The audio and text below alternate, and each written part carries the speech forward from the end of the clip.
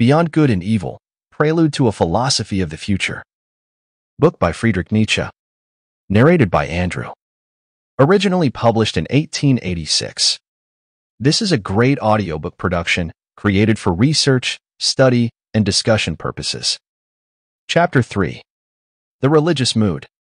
The human soul and its limits, the range of man's inner experiences hitherto attained, the heights, depths, and distances of these experiences, the entire history of the soul up to the present time, and its still unexhausted possibilities. This is the preordained hunting domain for a born psychologist and lover of a big hunt. But how often must he say despairingly to himself, a single individual? Alas, only a single individual.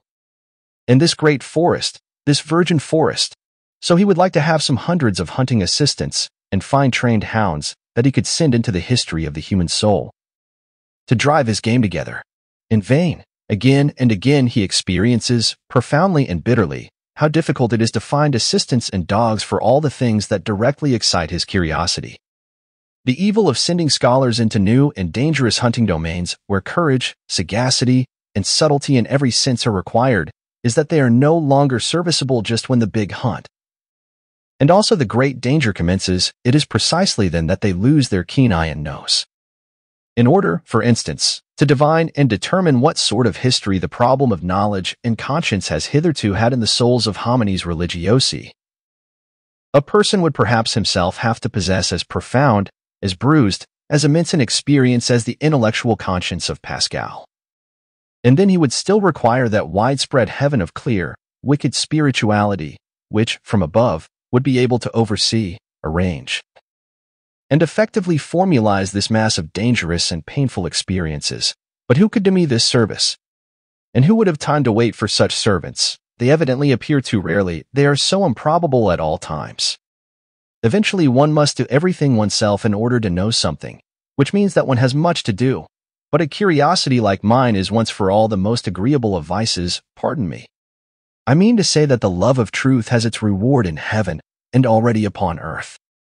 Faith, such as early Christianity desired, and not infrequently achieved in the midst of a skeptical and southernly free-spirited world, which had centuries of struggle between philosophical schools behind it and in it, counting besides the education and tolerance which the Imperium Romanum gave. This faith is not that sincere, austere slave faith by which perhaps a Luther or a Cromwell or some other northern barbarian of the spirit remained attached to his God and Christianity. It is much rather the faith of Pascal, which resembles in a terrible manner a continuous suicide of reason, a tough, long-lived, worm-like reason, which is not to be slain at once and with a single blow.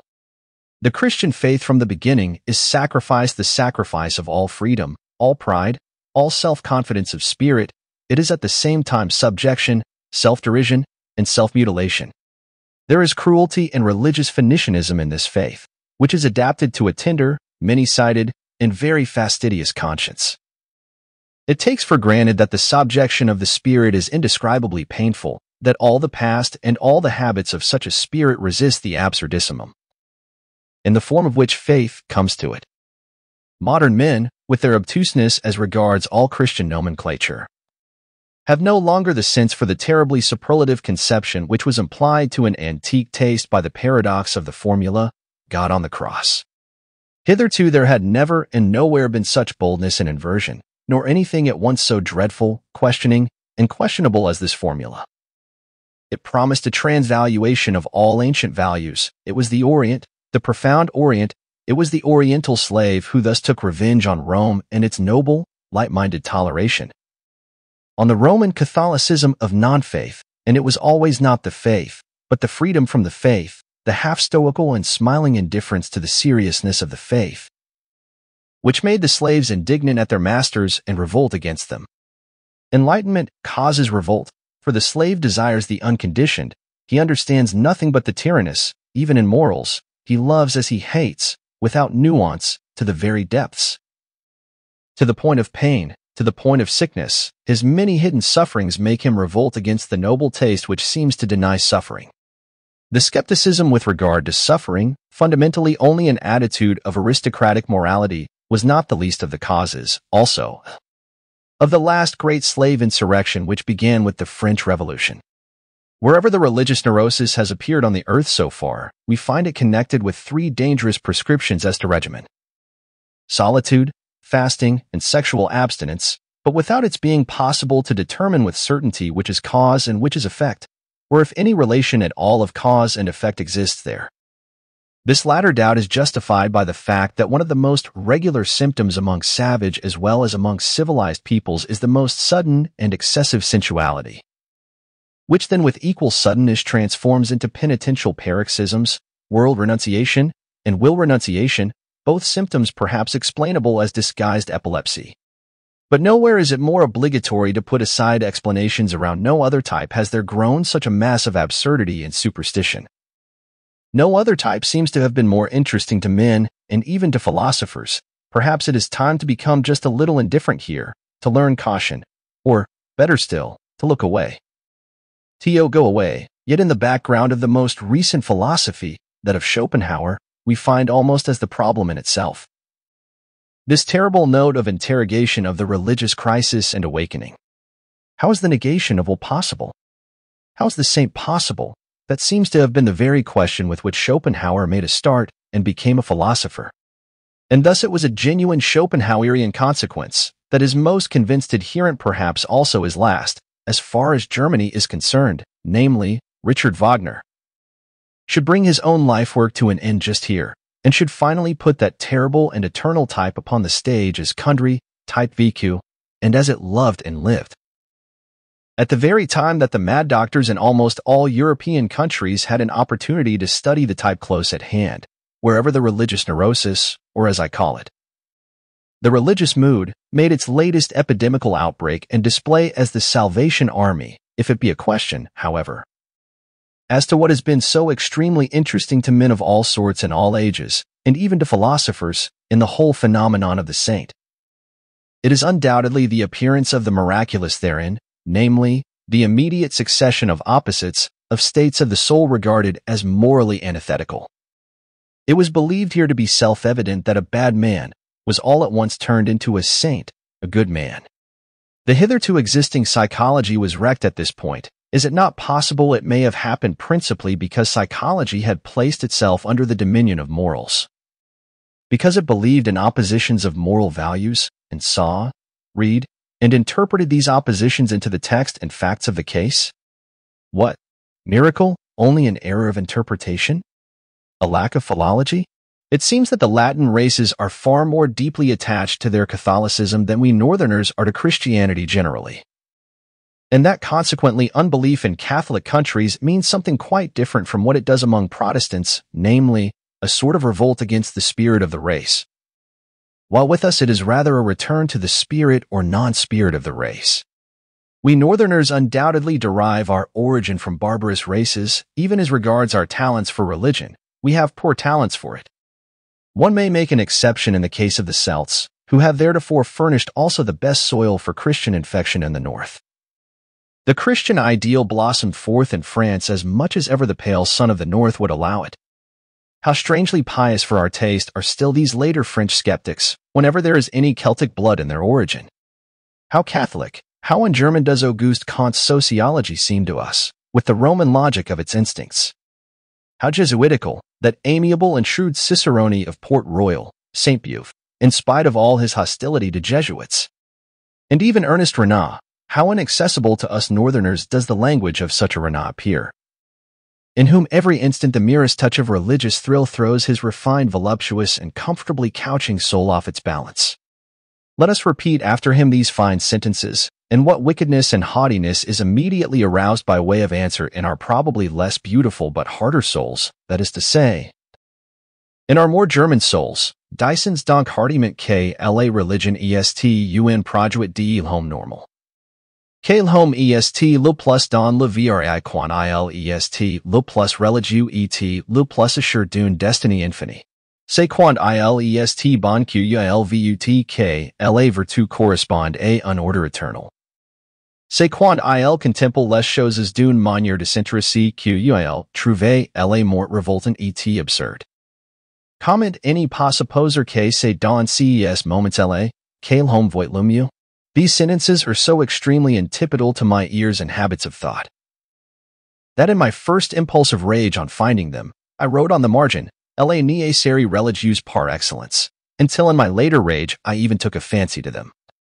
These sentences with their truth absolutely inverted. It is so nice and such a distinction to have one's own antipodes.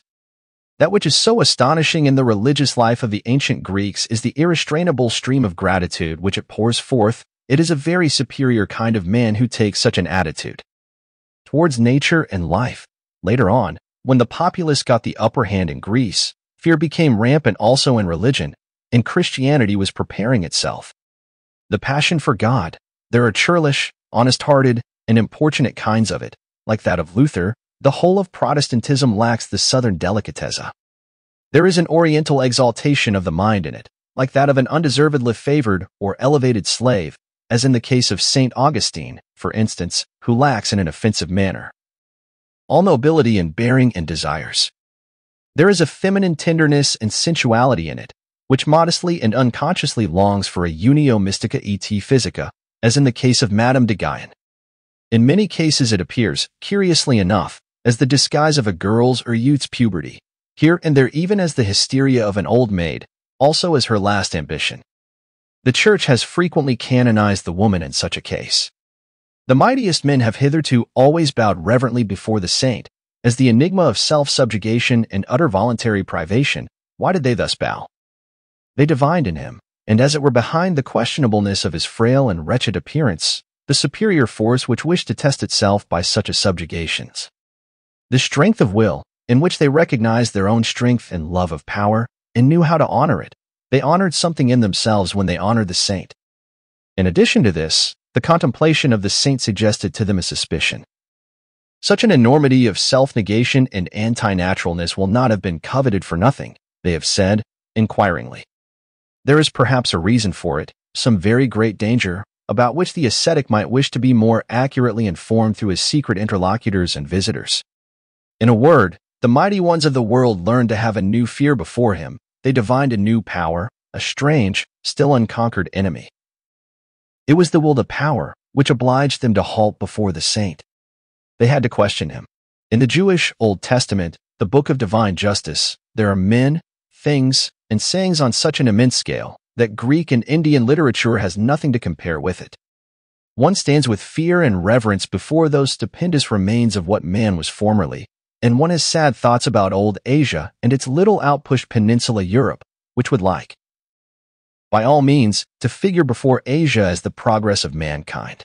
To be sure, he who is himself only a slender, tame house animal, and knows only the wants of a house animal like our cultured people of today, including the Christians of cultured Christianity, need neither be amazed nor even sad amid those ruins. The taste for the Old Testament is a touchstone with respect to great and small. Perhaps he will find that the New Testament, the book of grace, still appeals more to his heart. There is much of the odor of the genuine, tender, stupid beads man and petty soul in it. To have bound up this New Testament, a kind of rococo of taste in every respect along with the Old Testament into one book, as the Bible, as the book in itself, is perhaps the greatest audacity and sin against the spirit which literary Europe has upon its conscience. Why atheism nowadays? The Father in God is thoroughly refuted, equally so the judge, the rewarder. Also his free will, he does not hear, and even if he did, he would not know how to help. The worst is that he seems incapable of communicating himself clearly. Is he uncertain? This is what I have made out by questioning and listening at a variety of conversations to be the cause of the decline of European theism. It appears to me that though the religious instinct is in vigorous growth, it rejects the theistic satisfaction with profound distrust. What does all modern philosophy mainly do? Since Descartes, and indeed more in defiance of him than on the basis of his procedure, an attentat has been made on the part of all philosophers on the old conception of the soul. Under the guise of a criticism of the subject and predicate conception, that is to say, an attentat on the fundamental presupposition of Christian doctrine. Modern philosophy, as epistemological skepticism, is secretly or openly anti-Christian, although for keener ears, be it said by no means anti-religious. Formerly, in effect, one believed in the soul as one believed in grammar and the grammatical subject. One said, I is the condition, think is the predicate and is conditioned, To think is an activity for which one must suppose a subject as cause. The attempt was then made, with marvelous tenacity and subtlety, to see if one could not get out of this net, to see if the opposite was not perhaps true. Think the condition, and I the conditioned, I, therefore, only a synthesis which has been made by thinking itself. Kant really wished to prove that, starting from the subject could not be proved, nor the object either. The possibility of an apparent existence of the subject, and therefore of the soul, may not always have been strange to him. The thought which once had an immense power on earth as the Vedanta philosophy. There is a great ladder of religious cruelty, with many rounds, but 3 of these are the most important. Once on a time, men sacrificed human beings to their God, and perhaps just those they loved the best. To this category belong the firstling sacrifices of all primitive religions, and also the sacrifice of the Emperor Tiberius in the Mitra Grotto on the island of Capri, that most terrible of all Roman anachronisms. Then, during the moral epoch of mankind, they sacrificed to their God the strongest instincts they possessed, their nature. This festal joy shines in the cruel glances of ascetics and anti-natural fanatics. Finally, what still remained to be sacrificed? Was it not necessary in the end for men to sacrifice everything comforting, holy, healing, all hope, all faith in hidden harmonies, in future blessedness and justice? Was it not necessary to sacrifice God himself, and out of cruelty to themselves to worship stone, stupidity, gravity, fate, nothingness? To sacrifice God for nothingness, this paradoxical mystery of the ultimate cruelty has been reserved for the rising generation. We all know something thereof already. Whoever, like myself, prompted by some enigmatical desire, has long endeavored to go to the bottom of the question of pessimism and free it from the half-Christian, half-German narrowness and stupidity in which it has finally presented itself to this century, namely, in the form of Schopenhauer's philosophy.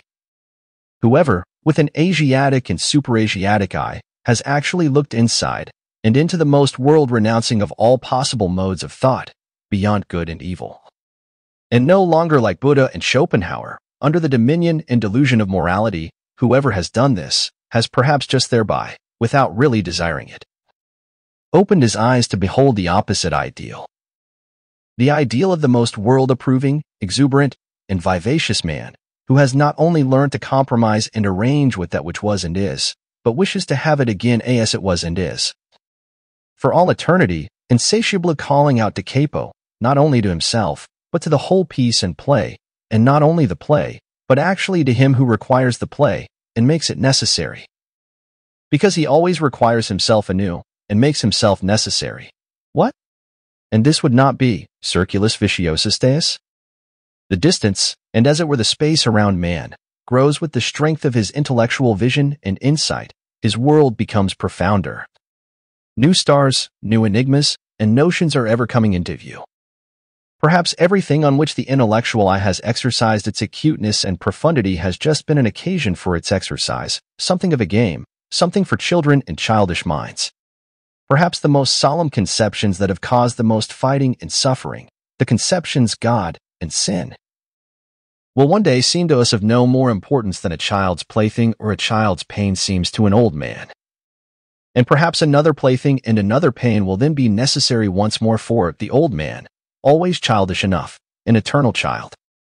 Has it been observed to what extent outward idleness or semi-idleness is necessary to a real religious life alike for its favorite microscopic labor of self-examination, and for its soft placidity called prayer, the state of perpetual readiness for the coming of God?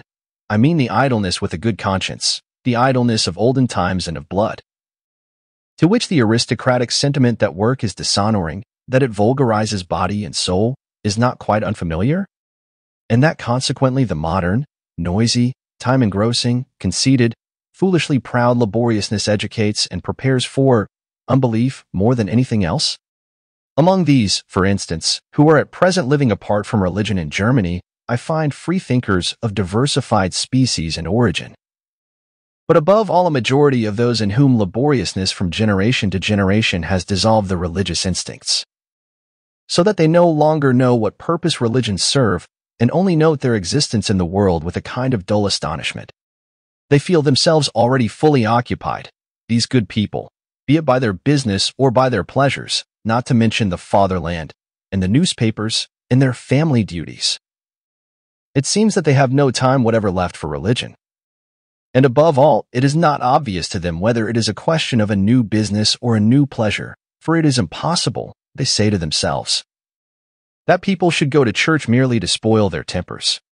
They are by no means enemies of religious customs. Should certain circumstances, state affairs perhaps, require their participation in such customs, they do what is required, as so many things are done, with a patient and unassuming seriousness. And without much curiosity or discomfort, they live too much apart and outside to feel even the necessity for a for or against in such matters. Among those indifferent persons may be reckoned nowadays the majority of German Protestants of the middle classes, especially in the great laborious centers of trade and commerce. Also the majority of laborious scholars, and the entire university personnel with the exception of the theologians, whose existence and possibility there always gives psychologists new and more subtle puzzles to solve. On the part of pious, or merely church-going people, there is seldom any idea of how much goodwill, one might say arbitrary will, is now necessary for a German scholar to take the problem of religion seriously. His whole profession and, as I have said, his whole workmanlike laboriousness, to which he is compelled by his modern conscience, inclines him to a lofty and almost charitable serenity as regards religion, with which is occasionally mingled a slight disdain for the uncleanliness of spirit which he takes for granted wherever anyone still professes to belong to the church. It is only with the help of history, not through his own personal experience, therefore, that the scholar succeeds in bringing himself to a respectful seriousness, and to a certain timid deference in presence of religions. But even when his sentiments have reached the stage of gratitude towards them, he has not personally advanced one step nearer to that which still maintains itself as church or as piety. Perhaps even the contrary. The practical indifference to religious matters in the midst of which he has been born and brought up usually sublimates itself in his case into circumspection and cleanliness, which shuns contact with religious men and things. And it may be just the depth of his tolerance and humanity which prompts him to avoid the delicate trouble which tolerance itself brings with it. Every age has its own divine type of naivete, for the discovery of which other ages may envy it. And how much naivete, adorable, childlike, and boundlessly foolish naivete is involved in this belief of the scholar in his superiority, in the good conscience of his tolerance, in the unsuspecting, simple certainty with which his instinct treats the religious man as a lower and less valuable type, beyond, before, and above which he himself has developed, the little arrogant dwarf and mobman, the sedulously alert, head-in-hand drudge of ideas, of modern ideas. Whoever has seen deeply into the world has doubtless divined what wisdom there is in the fact that men are superficial. It is their preservative instinct which teaches them to be flighty, lightsome, and false. Here and there one finds a passionate and exaggerated adoration of pure forms, in philosophers as well as in artists. It is not to be doubted that whoever has need of the cult of the superficial to that extent has at one time or another made an unlucky dive beneath it. Perhaps there is even an order of rank with respect to those burnt children, the born artists who find the enjoyment of life only in trying to falsify its image as if taking wearisome revenge on it. One might guess to what degree life has disgusted them, by the extent to which they wish to see its image falsified, attenuated, ultrified, and deified. One might reckon the homines religiosi among the artists as their highest rank.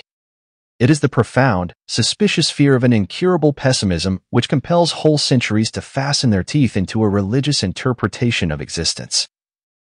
The fear of the instinct which divines that truth might be attained too soon, before man has become strong enough, hard enough, artist enough. Piety, the life in God, regarded in this light, would appear as the most elaborate and ultimate product of the fear of truth, as artist adoration and artist intoxication in presence of the most logical of all falsifications, as the will to the inversion of truth, to untruth at any price. Perhaps there has hitherto been no more effective means of beautifying man than piety. By means of it man can become so artful, so superficial, so iridescent, and so good, that his appearance no longer offends. To love mankind for God's sake, this has so far been the noblest and remotest sentiment to which mankind has attained.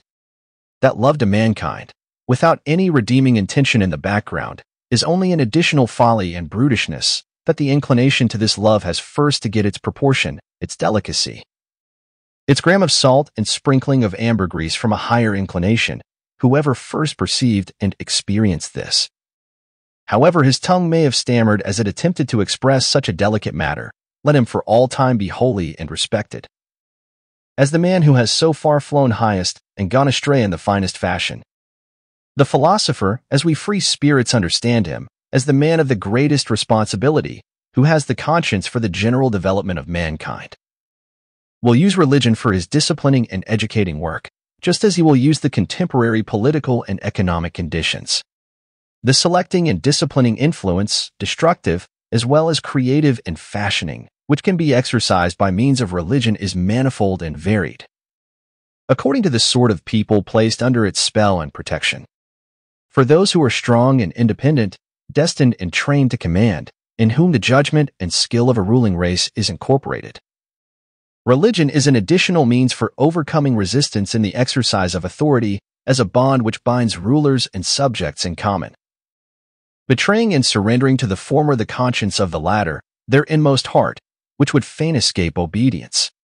And in the case of the unique natures of noble origin, if by virtue of superior spirituality they should incline to a more retired and contemplative life, reserving to themselves only the more refined forms of government over chosen disciples or members of an order, religion itself may be used as a means for obtaining peace from the noise and trouble of managing grosser affairs, and for securing immunity from the unavoidable filth of all political agitation.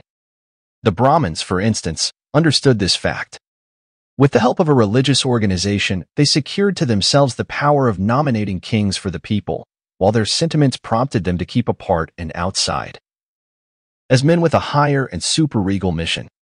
At the same time, religion gives inducement and opportunity to some of the subjects to qualify themselves for future ruling and commanding the slowly ascending ranks and classes, in which, through fortunate marriage customs, volitional power and delight in self-control are on the increase. To them religion offers sufficient incentives and temptations to aspire to higher intellectuality and to experience the sentiments of authoritative self-control, of silence, and of solitude. Asceticism and Puritanism are almost indispensable means of educating and ennobling a race which seeks to rise above its hereditary baseness and work itself upwards to future supremacy. And finally, to ordinary men, to the majority of the people, who exist for service and general utility and are only so far entitled to exist. Religion gives invaluable contentedness with their lot and condition, peace of heart, ennoblement of obedience, additional social happiness and sympathy, with something of transfiguration and embellishment, something of justification of all the commonplaceness, all the meanness, all the semi-animal poverty of their souls. Religion, together with the religious significance of life, sheds sunshine over such perpetually harassed men and makes even their own aspect endurable to them. It operates upon them as the Epicurean philosophy usually operates upon sufferers of a higher order, in a refreshing and refining manner, almost turning suffering to account, and in the end even hallowing and vindicating it. There is perhaps nothing so admirable in Christianity and Buddhism as their art of teaching even the lowest to elevate themselves by piety to a seemingly higher order of things, and thereby to retain their satisfaction with the actual world in which they find it difficult enough to live, this very difficulty being necessary, to be sure, to make also the bad counter-reckoning against such religions. And to bring to light their secret dangers, the cost is always excessive and terrible when religions do not operate as an educational and disciplinary medium in the hands of the philosopher, but rule voluntarily in prmuntly, when they wish to be the final end, and not a means along with other means. Among men, as among all other animals, there is a surplus of defective, diseased, degenerating, infirm, and necessarily suffering individuals.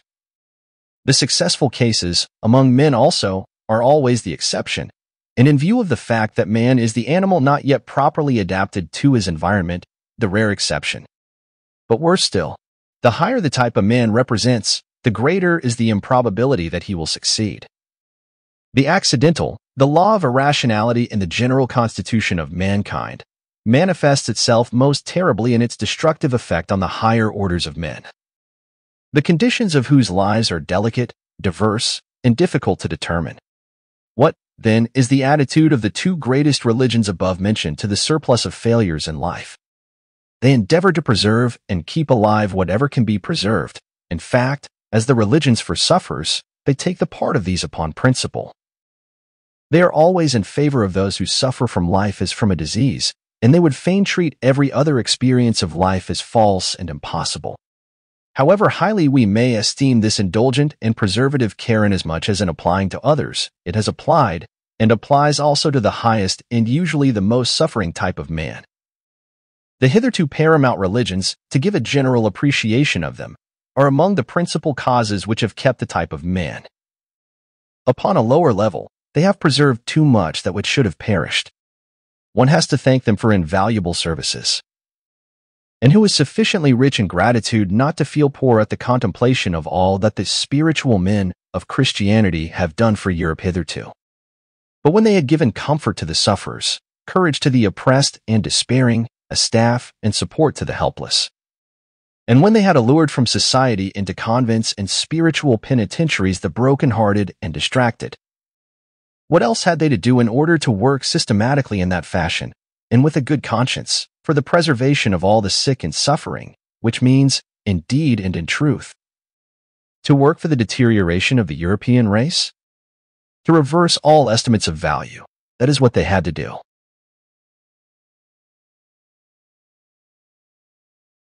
And to shatter the strong, to spoil great hopes, to cast suspicion on the delight in beauty, to break down everything autonomous, manly, conquering, and imperious, all instincts which are natural to the highest and most successful type of man, into uncertainty, distress of conscience, and self-destruction.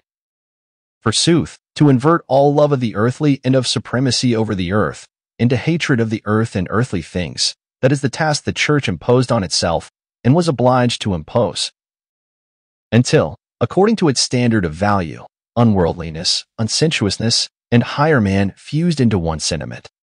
If one could observe the strangely painful, equally coarse and refined comedy of European Christianity with the derisive and impartial eye of an Epicurean god, I should think one would never cease marveling and laughing. Does it not actually seem that some single will has ruled over Europe for 18 centuries in order to make a sublime abortion of man? He, however, who, with opposite requirements no longer Epicurean and with some divine hammer in his hand, could approach this almost voluntary degeneration and stunting of mankind. As exemplified in the European Christian Pascal, for instance, would he not have to cry aloud with rage, pity, and horror, "Oh, you bunglers, presumptuous, pitiful bunglers, what have you done? Was that a work for your hands? How you have hacked and botched my finest stone! What have you presumed to do?" I should say that Christianity has hitherto been the most portentous of presumptions. Men, not great enough, nor hard enough, to be entitled as artists to take part in fashioning man. Men, not sufficiently strong and far-sighted to allow, with sublime self-constraint, the obvious law of the thousandfold failures and perishings to prevail. Men, not sufficiently noble to see the radically different grades of rank and intervals of rank that separate man from man. Such men, with their equality before God, have hitherto swayed the destiny of Europe, until at last a dwarfed, almost ludicrous species has been produced, a gregarious animal, something obliging, sickly, mediocre, the European of the present day. For more audiobook like this, hit the subscribe button and click on the notification bell so you get notified when we post a new audiobook. Thanks for listening.